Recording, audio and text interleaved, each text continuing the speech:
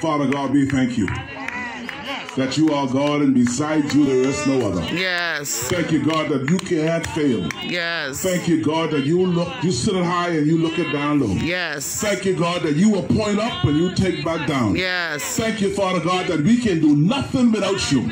We trust in you today, Father God. We give you all praise and we give you all glory.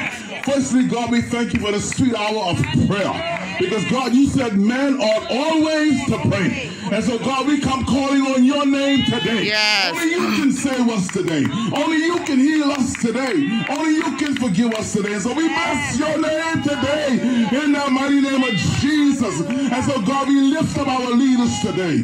Whether they are local government, Father God, whether they are big government, we lift them up to you today, Father God. We lift up our Governor General. Oh, bless his office today. Oh, God, may he call on the name of Jesus. Hallelujah. As head of state of this country, may he begin to call on the name of Jesus. Oh, we lift up our Prime Minister today. Oh, God, may he call on the name of Jesus. Jesus. Thank you, Lord. But God, if he put his trust in you, he can never fail, oh God. We lift up the cabinet before you. Every minister, Father God, give them the wisdom, give them the knowledge, give them the strength they need to run this country. Thank you, Jesus. Help them to take their trust out of themselves. Take the trust out of man. Yes. Put the trust in you. Yes. Because you cannot fail. We pray for our leader of our opposition today. We pray for healing, deliverance, restoration in the mighty name of Jesus.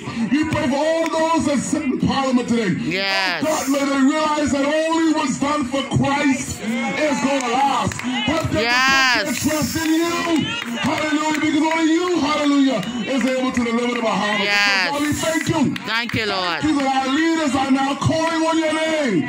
Oh God, before this pandemic, men were going their own way, but we hear the Prime Minister calling your name. We hear ministers calling your name. Yes. We hear government people calling your name. We hear the island administrators calling on your name. And Father God, that's what you want us to do. Yes. Call on your name today. And even today as we're on this dock in Hatchet Bay, we're calling on your name. Yes. As they're on the dock in Governor's Harbor, they're calling on your name. As they're on the dock in the Barry Islands, and on the dock in Andros, and on the dock in Exuma, yes. and airports all around this country, we're calling on your name. Jesus! Thank you, Lord. We need you. Thank you, Jesus.